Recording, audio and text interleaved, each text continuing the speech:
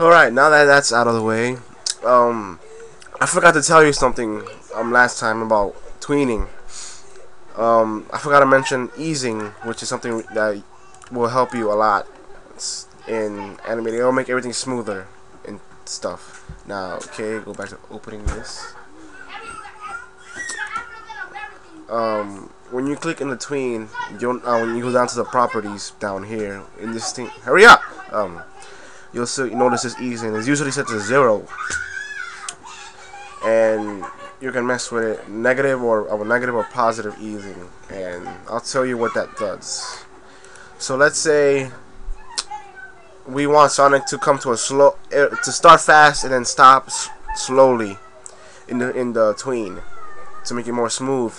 Then you would ease positively, like let's put it to 100 all the way.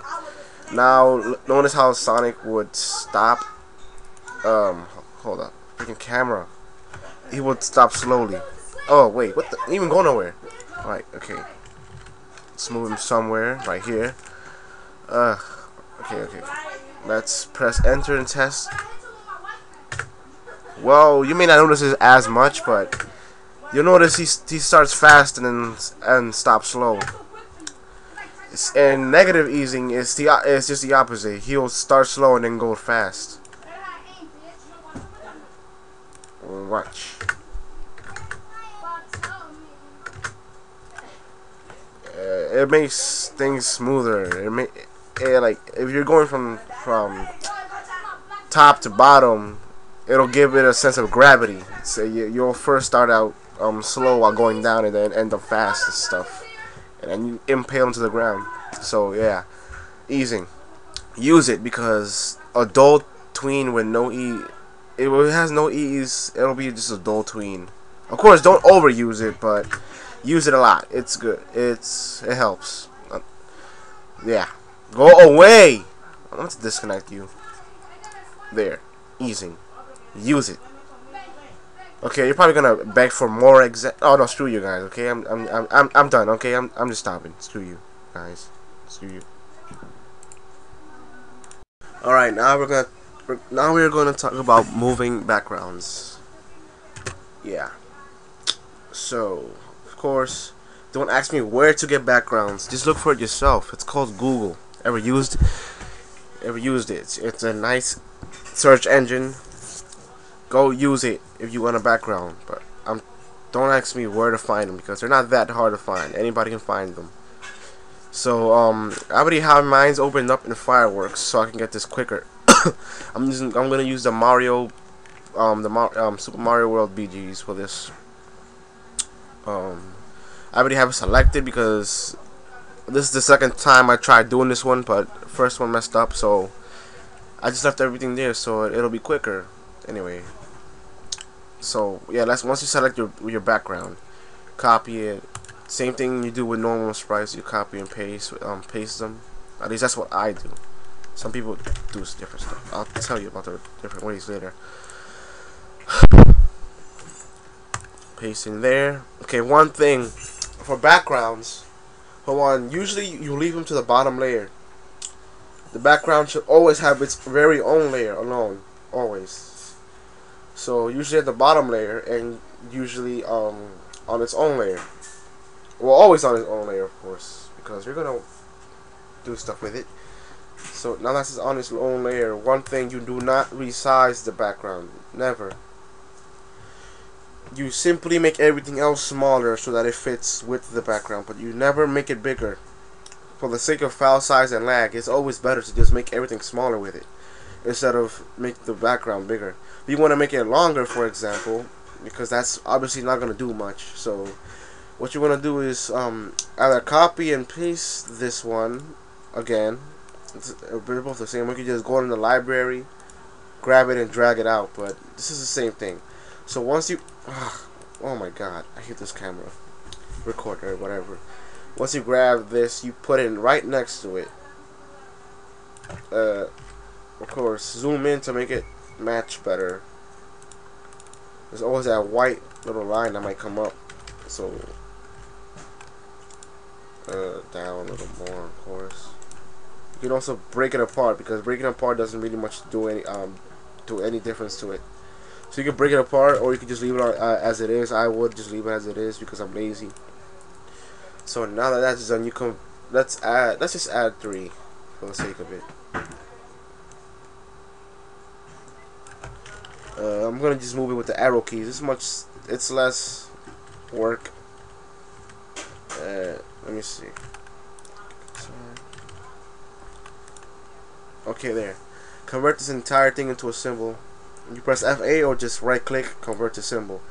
Leave this as a graphic, because another thing is that you never ever put filters on a background in Flash. That's gonna cause tremendous lag and yeah, a lot of lag and some file size increase.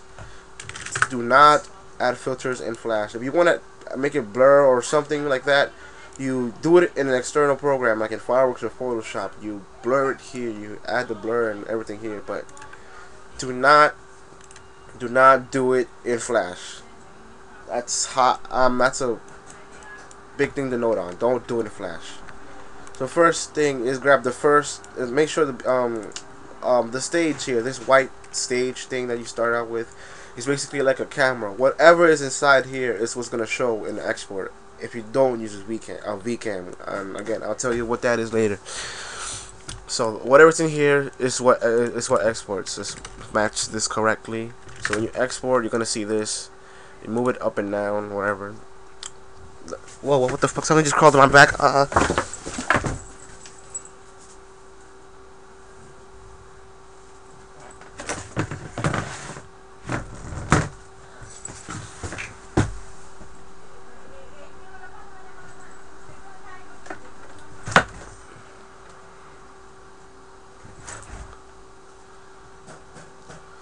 Okay, whoa, sorry. Something just crawled down my back and it scared the living crap out of me. I did not scream like a little girl and blocked it. Anyway, now that the BG's there, let's move it down. Oh, hold on, I just messed up. Okay, let's move it down right here, make sure it matches. Let's see how that looks in the export. Okay, that's good enough. I know there's gonna be a gap there because I'm too lazy to fix that. You'll fix it on your own. I'm just gonna zoom it in so I can show just this. Zoom in so I can just show the part that matters right here. Oh, whoa, what the heck is that? Oh, yeah, so that's gonna happen if you don't zoom in and fix it correctly. So do it again manually. Make sure it's perfect, not showing a single white line. Zoom it in again. Oh my God. Okay. Okay, zoom in more, I guess. Jesus, freaking picky. What the? I don't see any problem. Oh, now. Okay. What the hell?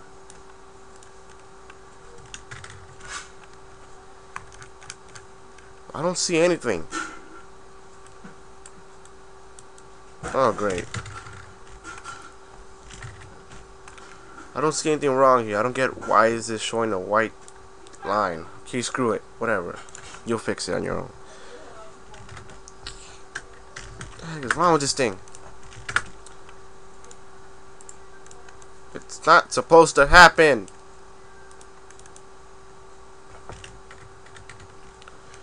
Let me see if I can find it. And I can't. There's no white line. Oh, wait. Oh, I found it. Okay, I guess that was my fault.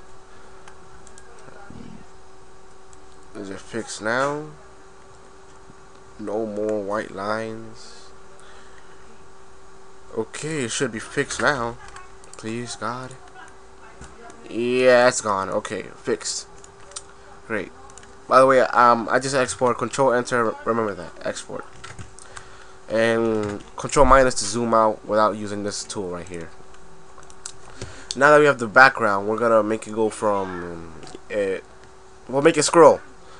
It says I'm gonna make it scroll slowly because this is a big background. This usually goes slow anyway. So let's go to create motion tween. I'll tell you how to make it go on loop properly while going fast. So because when you make it go slow, it's kind of hard to make it loop properly without using two backgrounds. So I'll also tell you how to do that later if I feel like doing it. So let me zoom out so you can see better what I'm doing. So in the last frame, I'm just gonna move it so that the last farm part is what matches with the stage. I'm gonna zoom in and make it perfect. Right there, that's good enough. So when you export, let me zoom in. You see that it's a little laggy because of the camera, not me. So you'll start to see, and also loops wrong because it's going slow. I know, but don't worry about that. So yeah, now it's moving. Congratulations, you made it move. Now this usually goes slow. So yeah, one more thing on tweens, on frames in general, the